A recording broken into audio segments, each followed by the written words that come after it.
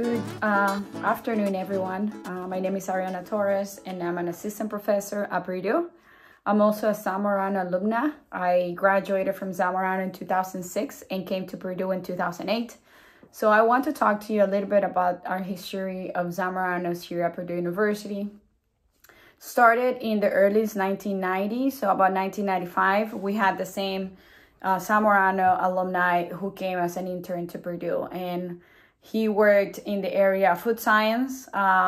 In between the 1990s and 2000, we had about 2 to 3 interns, and they actually later on are typically moving to either grad school or they are getting into the industry job.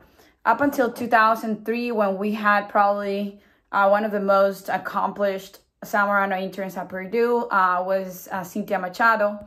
And she came to work in the Department of Food Science with Dr. Suzanne Nielsen.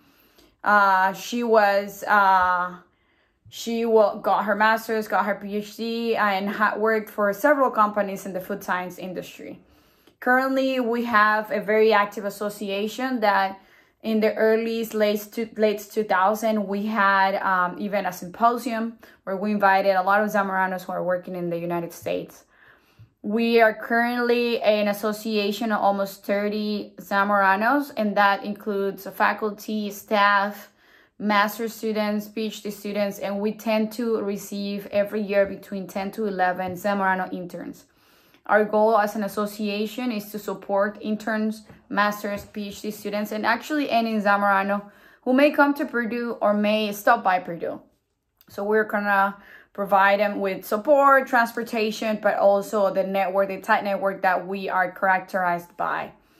A lot of the things that we do is also support those interns so they transition into grad school.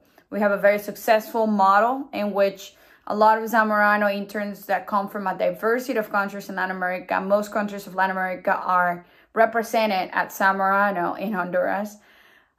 They are coming here to do a short internship, do research as an undergraduate student or as a graduate as a bachelor's for a few months, and they later take the GRE and apply for grad school. So our model is very successful because most of the students, over 50% of the students who come for a master's for an internship, end up in a master's program either here at Purdue or in other universities. So I invite you all to look into the Zamorano University website and look at opportunities for you to visit, but also understand what makes our university very prestigious and why it's considered the most prestigious agricultural university in Latin America. So with that, I wanted to say, hope you all enjoy it, and thank you.